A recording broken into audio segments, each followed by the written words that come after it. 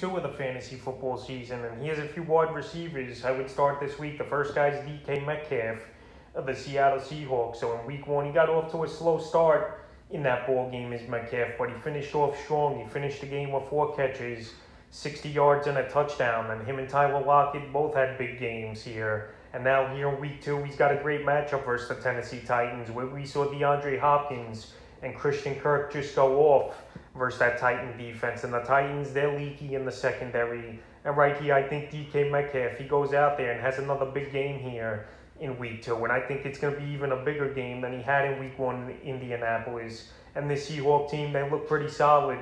As long as they're healthy, they're one of the most dangerous offenses in all the league. And DK Metcalf, he's definitely one of the most dangerous receivers in the league. And I think, once again, he has a pretty good game here. And he's a must-start this week versus the Tennessee Titans. The second wide receiver I look to start this week's Keenan Allen of the Los Angeles Chargers. So this week, he's got one of the best matchups you could ask for versus the Dallas Cowboys. And so far in my quarterback and running back video, I mentioned to start Herbert, I mentioned to start Eckler, and now I'm going to mention to start Keenan Allen. Last week, Keenan Allen, he had a great ball game. He's a receiving PPR machine and a target machine as well. Week 1 versus a pretty solid Washington football team defense. 13 targets, 9 catches, and 100 yards. And here in week 2 versus the Dallas Cowboys, I think he's going to break 100 yards once again.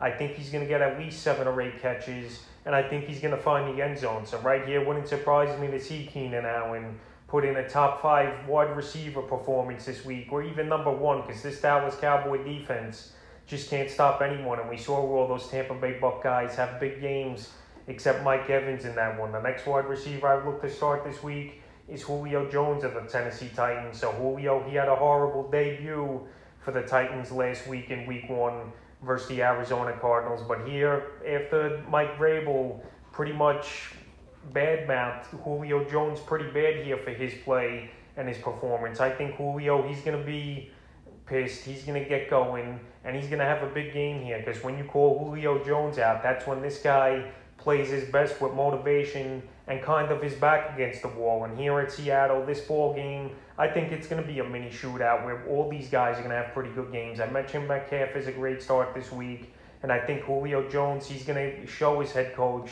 why they traded for him, why he's still a big-time receiver, and he's going to have a big game. It wouldn't surprise me to see Julio get 125 to 150 yards in this game and find the end zone, because this Seattle defense isn't that great in my opinion. And we saw Zach Pascal just go for 2 touchdowns on him in week 1. And I think Julio has a big game here and sends a message to the Titans and all the NFL in this one. And he's a start this week. The next wide receiver is Courtland Sutton of the Denver Broncos. So we saw Jerry Jeudy go down in week 1 with a high ankle sprain versus the New York Giants. And Sutton, I know he had a horrible game in that one in a limited role with only 1 catch in week 1 for 14 yards. But now he's going to have to get more of an expanded role with Jerry Jeudy down. And I know they tried to ease him into it, but now it's game time. Now it's week 2. And now they got a good matchup at the Jacksonville Jaguars, who we just saw get shredded by a weak Houston Texan offense in week 1. So right here, Courtland Sutton, I think they're going to let the chains off him.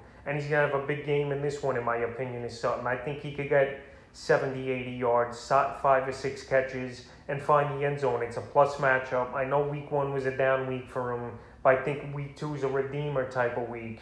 And he's going to redeem with a good week here is Courtland Sutton. And the 5th and final wide receiver I look to start this week's Antonio Brown of the Tampa Bay Buccaneers. So Antonio Brown, a very great week 1 for him versus a weak Dallas Cowboy defense. And now he's got another great matchup versus a weak defense in the Atlanta Falcons here. So in week 1 for Brown, 5 catches, 121 receiving yards, and a touchdown. And this guy, he had 80 or 90 yards already at halftime. So he left some points out there on the board in the second half versus the Dallas Cowboys. And even on a deep play, Brady just missed him, or would have been another big touchdown. So AB, in my opinion, he looks like the Antonio Brown of a few seasons ago. The speed is there, the sharp route running is there, and he just looks happy and motivated right now is Brown. And him and Tom Brady are best of friends. And right here in week 2, I think he has another good ball game as AB. And it wouldn't surprise me to see him crack the 100-yard mark once again and find the end zone. So that's a few wide receivers I would look to start here